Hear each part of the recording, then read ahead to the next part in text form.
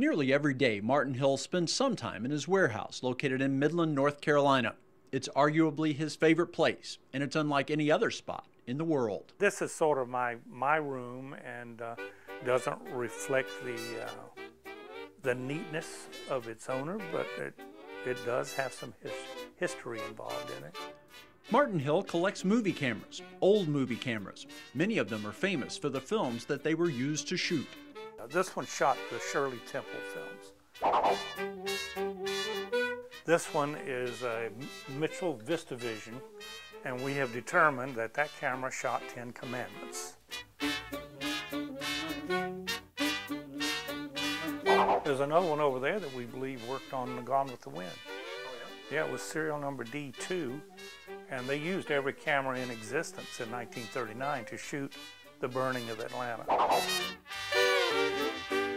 When this camera was black and not reflexed, that's number 17 BNC. It shot the Abbott and Costello comedies. After it was reflexed, it shot Alfred Hitchcock's last movie.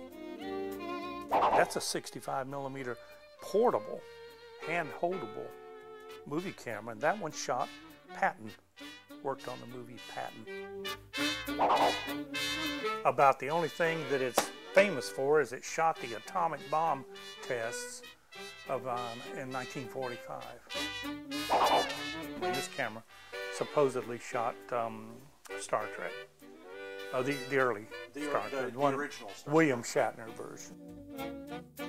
I've always liked finding out stuff that the cameras have done. Otherwise, it's just a bunch of mechanical filmmaking devices that you've seen one, you've seen them all. Those mechanics should not be overlooked, however. Some of the cameras are famous just for being groundbreaking in their day or for being one of the only ones of their kind left in the world. That is a John Norling 3D camera. This was the first movie it supposedly shot. It was a Howard Hughes film called Second Chance. That was a 3D camera. He only made one, and he loaned it or leased it to RKO. This camera here is one of the famous, but little known about, Fox cameras. It racks over in a very unusual way. That's how you racked it over to view the picture. This is the first Super 1200 camera ever made. By now, there's probably not but 2 or 3 of these cameras. So it's an extremely rare camera. It's safe to say that this warehouse is one of the most unique tributes to movie making that exists anywhere. It's an unusual collection. It's an advanced collection. That can be said without even seeing the camera that is Martin Hill's prized possession.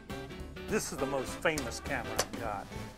This is Charlie Chaplin's personal camera. The first one he purchased in his name, the only one he purchased in his private name. In its day, probably the finest movie camera in the world. The irony of it is I have to keep it locked in a safe, and I never get to see it except when people like you come want to do a thing. We got it out just for you.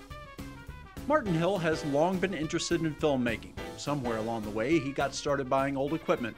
It came primarily from the movie studios or camera companies as technology improved and these cameras were no longer needed. Martin would sell some of the gear and rent other pieces. It was pretty hot property for a while. Now, it's like an advanced hobby that used to be a really good business. There's very little buying and selling these days. Martin is not interested at all in more modern cameras. To shoot digital, all you've got to do is point and hit a button and listen through the phones, and it's much easier. You couldn't do that with cameras like this. It took a crew to serve a piece of equipment like that. Now the collection exists primarily for Martin's enjoyment.